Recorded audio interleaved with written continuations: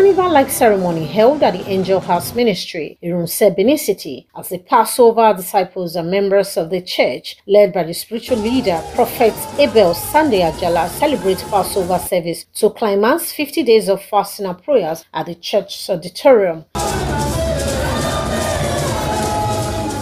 The guest preacher and spiritual head, Habitation Church of God International, Reverend Olu Aderibigbe, said Passover is a sacrifice to God for a covenant of liberation from the various challenges of life, just like the Israelites used the Passover to liberate themselves from the Egyptians. God told them, it is time to set you free. Tonight, make a sign of cross.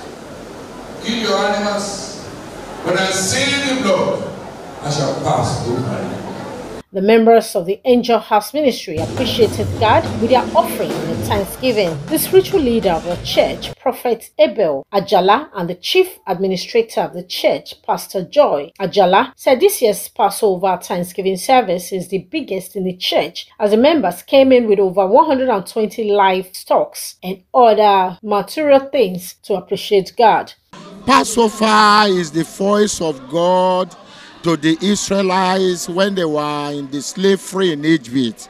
God gave them Passover service. So everything on this earth go with Passover and head by Passover. Passover is a celebration of freedom. It's a celebration of restoration. So Passover celebration is a very significant service in the body of Christ. The Passover Thanksgiving service also coincided with the birthday of the spiritual leader of the church, Prophet Abel Ajala.